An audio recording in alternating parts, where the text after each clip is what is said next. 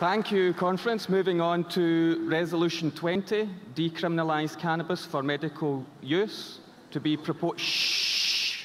Thank you.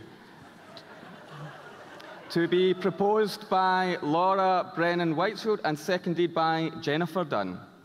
Welcome, Laura, who's also a first-time speaker.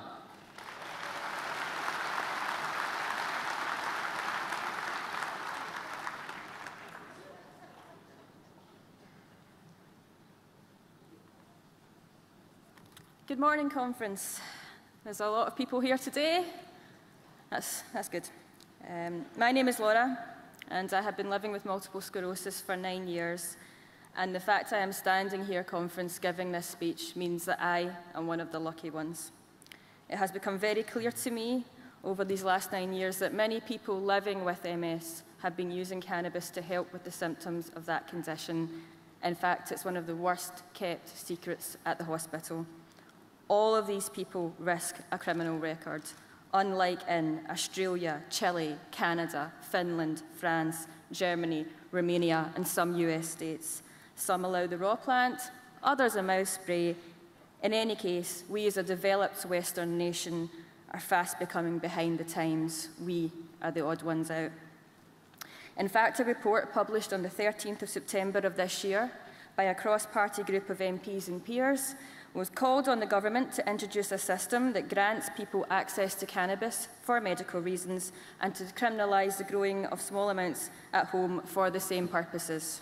However, the law as it stands in the UK means that cannabis is a Class B drug, and the current penalty for possession is up to 5 years in prison, an unlimited fine or both, and for supply and production up to 14 years in prison, an unlimited fine or both. Now, I don't think someone who is in pain should be criminalised for trying to ease that pain.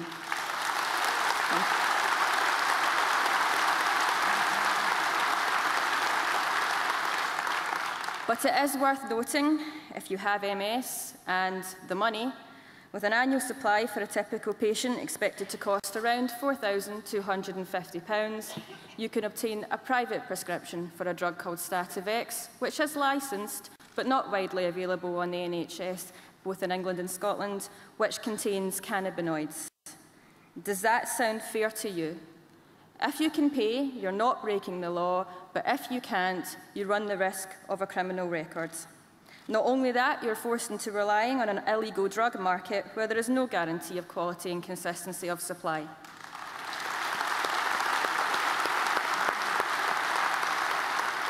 And can I be clear at this point, Conference? I am talking about the medical use only of cannabis. And it is that medical use which is wider than just MS.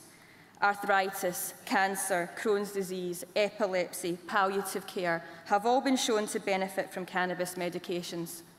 Given that these people who are suffering pain, and I can assure you, Conference, have by the time they are willing to use cannabis, in most cases, exhausted every other option, is it not unreasonable to criminalise them? I am talking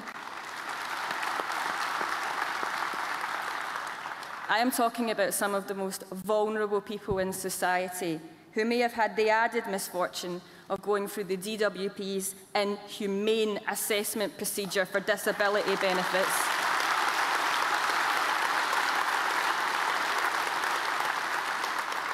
To then brand them criminals for trying to have a quality of life. I know what it is to suffer pain, and be in no doubt, Conference, if it came to it, I would not hesitate to ease that pain any way I could, because that is a natural instinct.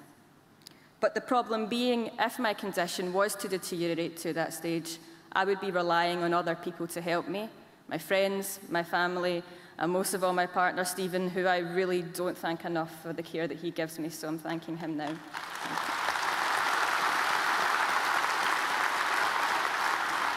I don't think carers should be criminalised either.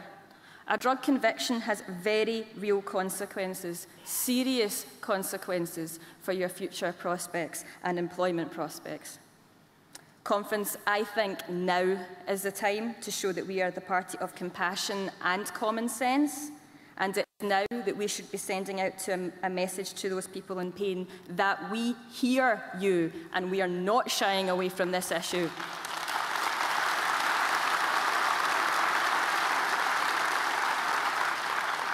As Westminster has. Let's today start this journey. Let's lead with our hearts and our minds by demanding the devolution of power to allow us to address this issue. I urge conference to pass this resolution. Thank you. Thank you very much, Laura.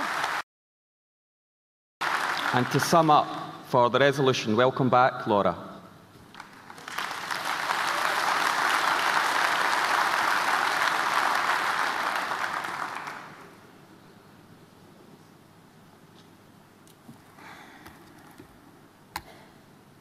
Let me be clear, conference. I am not advocating the smoking of cannabis.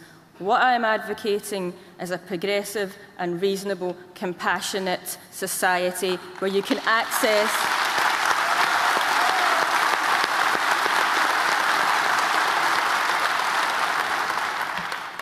pain relief. I believe we have the talent, the skills and the ability in Scotland to make this work. And I would simply say to some of the speakers, if it can be done in Germany and the States and all the other countries I pointed out, it can be done here, and there can be quality control and consistency of supply. They've managed it, we can do it.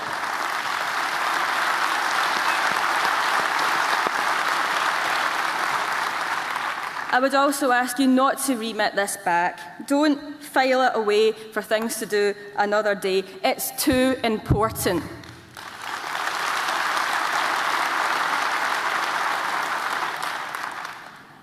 And as for the ability to relieve pain through exercise, where that may be appropriate for some people, for the people I'm talking about, they're bedridden, they're in wheelchairs, they're in agony, and they need relief now. Please vote for this resolution. Thank you. Thank you.